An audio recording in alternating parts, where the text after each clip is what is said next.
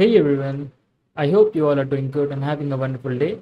In this video, we are going to learn about what is API penetration testing and how we can do mass assignment on APIs.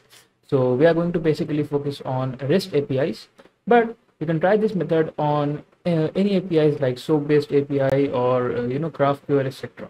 Right? So with that being said, let's get started. Yeah, but one small thing is that if you haven't checked out my previous video in which I had a really nice session with Ahmed Hassan, in which he shows us that how we can do API pen testing, then go ahead and check it out. The link is given in the description, as well as you can see it on the right side of the screen. And let's get started with that being said. So the first thing is I need to set up my lab, which I have created. So let me just open it right over here. Just start it. And now let's visit this application in our browser. Right, just let me open it.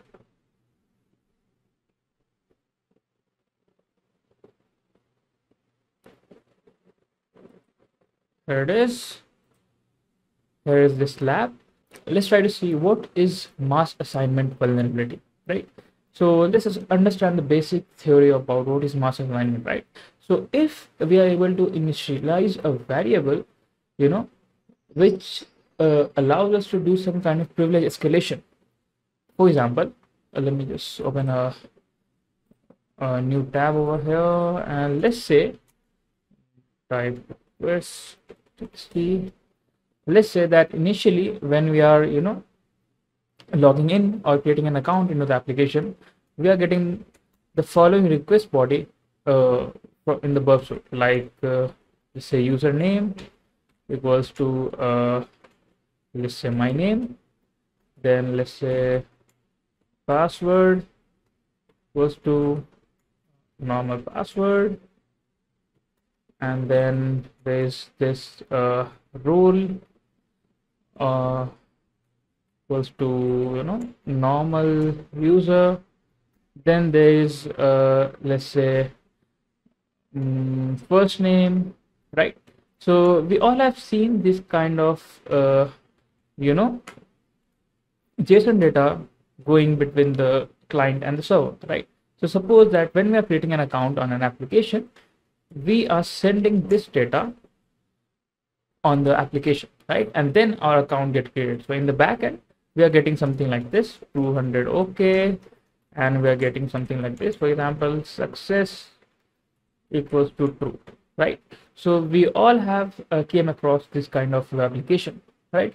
What will happen if I try to add a new variable?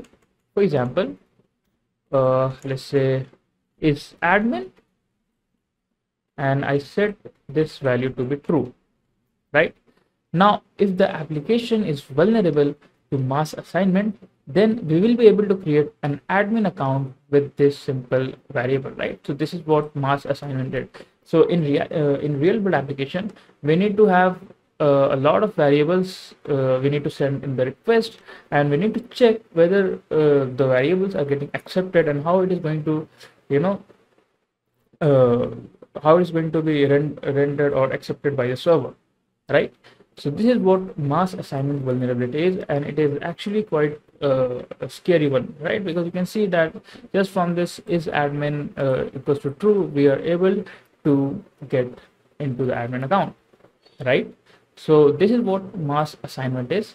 Let's try to see how we can do this in a real world application. For example, let's say this is the application right over here. Let me just open my burp suite, and let's just wait for the burp suite to load. There it is.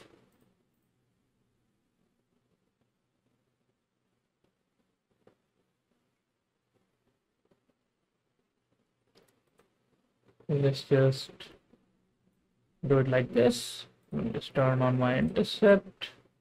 Yeah, we're good to go. Now let's try to do some basic thing, like let me try to log in into my account. Let's say Fayaz, and the password is simply 12345. And let's intercept this request. Let's try to analyze it in depth. Send it right over here. As you can see over here, when we are sending this request, we are able to see this response right over. As you can see, we have success equals to true, username is Fayaz, and it's showing that admin equals to false, right? So in many cases, you come across an API, basically or more of a REST API, which shows this kind of data when you are doing a login or maybe when you are doing a registration, right? So apart from that, you can see we have got an extra value over here, right? It is showing admin equals to false, right? So now the chances of admin variable over here is quite high, right? Let's try to see what will happen if I try to do admin equals to true, right? So we are initializing this variable right over the request, and let's see what will happen.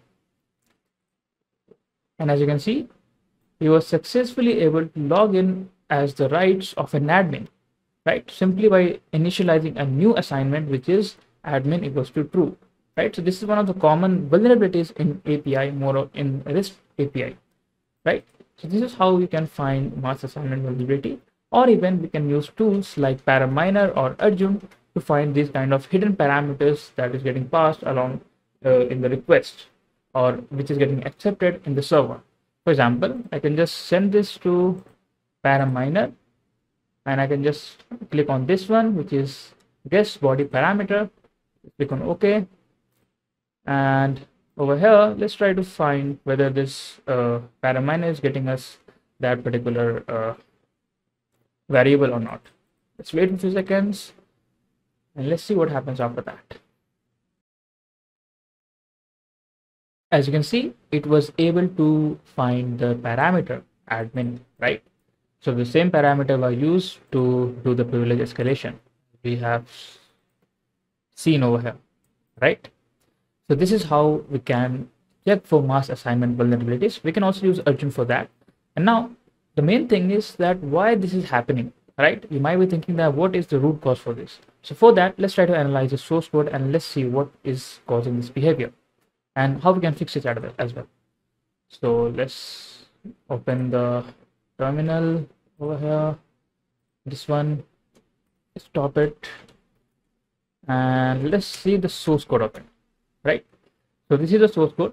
So we have this route. So when we are visiting this slash, then we are seeing the index.egs file, and when we are sending the post request to login, as you can see over here, we are sending the post request to this endpoint login/login. Then it is checking the username and checking the password, and here is something called response code in which the success equals to true and username, and by default here admin is set to false, right? So by default the application is assuming that admin is set to false, which means the normal user is using this particular application, right? Now it is checking that if there is any body admin parameter, then it is checking that if the admin parameter is set to true, right, then it is changing this admin variable back to true. Otherwise it is going to just send us that invalid operation, right? Let's try to see this in action. For example, we know that admin set to true is result in admin goes to true. Let's try to do anything else. We'll see that we'll get invalid operation, right? So this is what this line says, that if admin equals to true, then we are going to set this, and at the end of this code we are sending this response code. So we are sending this data back over here, right? Now the problem arises that both the admin as well as the user are using a same endpoint to log in, right? So if the admin wants to log in, he's getting logged in by using this admin new admin variable, right? And since it is not has been set to default, the developers might be thinking that the normal user won't be able to access this from the front-end server or from the back-end server. Now the problem is that there are basically two problems. First, the admin should have a new endpoint where they are supposed to log in into their account, right? So this is the number one problem. And the second problem is that even if they have to log in with the same endpoint, they need to set a variable over here which is not easily visible by anyone, right? For example, this admin is too easy to guess by any software. Like we have seen how Paraminer was easily able to guess it, right? So instead, they can use a different parameter. For example, let's say is admin 123 something like that, or some parameter that is not that much easily guessable by the tools like Paraminer or Azure, right? So these are the common mitigation of this.